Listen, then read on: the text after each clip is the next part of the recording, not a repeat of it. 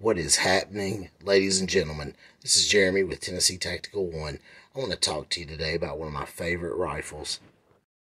Remington Corporation quickly called on DuPont to help them in this situation. In layman's terms, DuPont was given specs that called for a material that could be formed into any shape, but have the high impact strength. This was gonna be a risky move by the Remington Company. Back in those days, man, people just basically lacked the knowledge about composites. You know, today we have all the plastic weapons, but back then, people were kind of spooked of this philosophy. These rifles came in several different colors and styles. The Mohawk Brown, you had the Seneca Green, the Apache Black, and the Black Diamond. What you see here today is my Apache Black.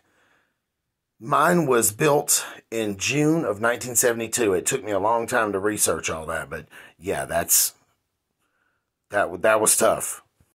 Anyway, Remington ended up selling about 1,050,000 of these rifles between 1959 and 1989, making it a success.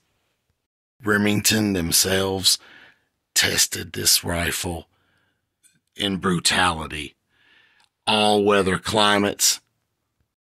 The Nylon 66 proved to be absolutely 100% in Arctic and hot climates. As far as the specs go, right from the jump, great place for your safety. On the front, you got an adjustable leaf sight, real simple. Up front, a fixed blade sight. As far as its weight goes, fully loaded with 14 rounds, coming in at an ounce or two over 4 pounds.